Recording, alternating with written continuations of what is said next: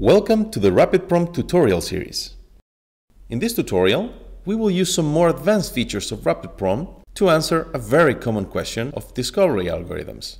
Which parameter settings will result in the model that best represents the behavior contained in the event log?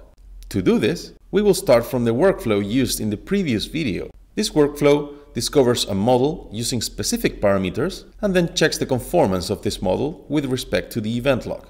The first approach to answer our question is to manually execute this workflow many times using different parameter settings. This approach, however, presents no advantages if compared to other process mining tools. The best approach to answer our question is to use the looping features provided by RapidMiner.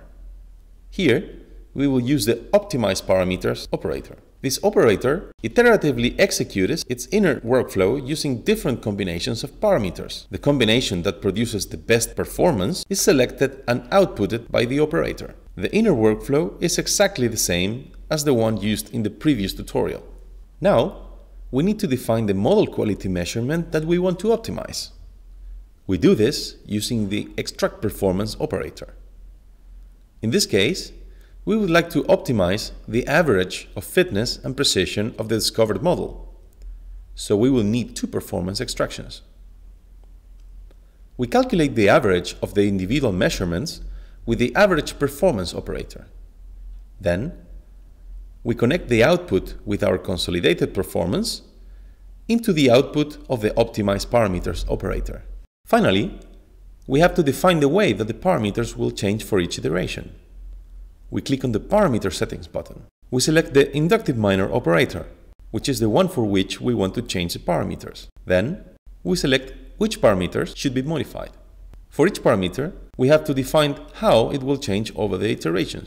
In the case of nominal parameters, we want to try all the values. For numerical parameters, however, we define the range and the number of steps in which the range will be covered. We can observe the total number of iterations that this operator will execute. Be careful of not choosing too many combinations in order to prevent long and boring moments of waiting for results. Once the workflow is configured, we can execute it. We can observe in the results that the best model, according to our quality definition, is the one produced with these parameters.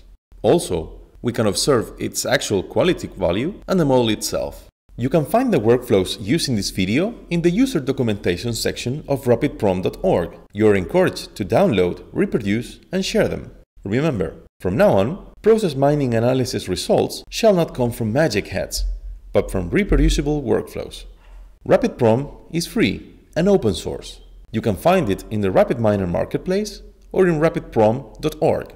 RapidProm was developed at the Data Science Center Eindhoven. Thank you for watching. Try RapidProm today.